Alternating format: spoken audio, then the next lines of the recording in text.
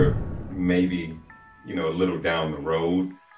Definitely not where we are planning and intending to be, but a mindset for sure is a willingness to learn what it is that you need to learn.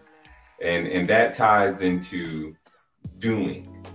Because in order for me to learn something, I have to do something to learn. And it's like we have our 6-year-old, and very smart, very brilliant, very good grades, obviously. But who doesn't make good grades, I guess, in first grade? But I don't know. But one thing I tell them is, don't focus on making the A. Focus on learning what you need to learn, because it's learning the material that's going to help you in life.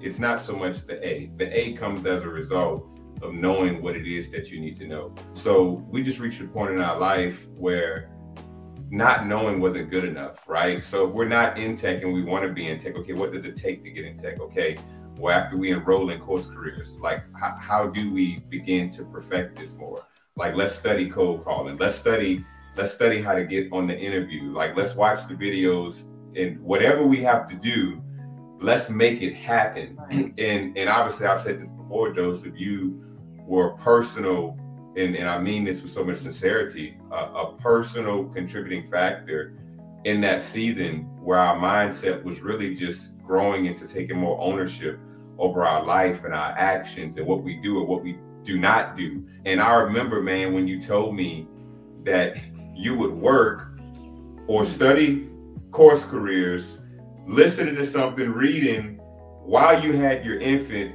and a toddler at home. Like, that was like crazy. And in my mind, I'm like, dude, you're taking care of them? Like, while you're working? And I'm like, I've always just gave all of our kids to a Tia, right? And that pivoted something in me. And it allowed for me to be willing to stretch myself, to take care of our kids while I'm still preparing for something, so that I can give a Tia room, give her space to expand and to learn to do whatever it is that she needs to do. But that's what I have. Yeah, and I'm glad you asked that question, because we talked about that.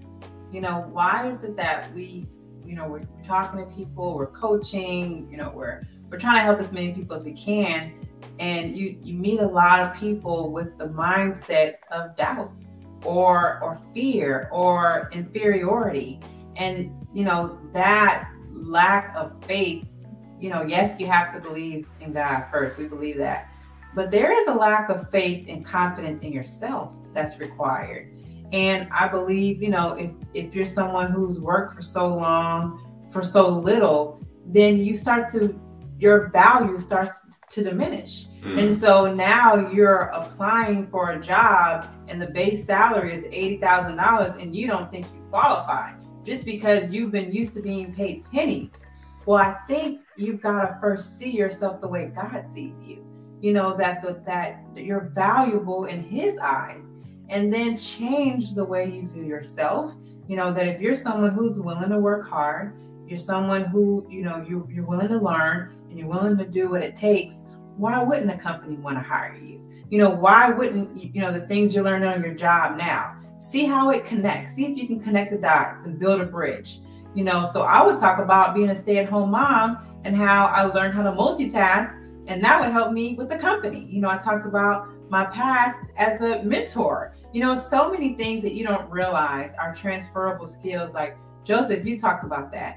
You're in a job now. See if there's something you're doing or you're learning that you'll benefit a tech company, and talk about that. And there are so many opportunities out there. There's so many job posts. If you look on LinkedIn, last time I checked, was over 2,000 jobs, and they're there. So why wouldn't you be qualified for one of those roles? And I think it does start with your mindset.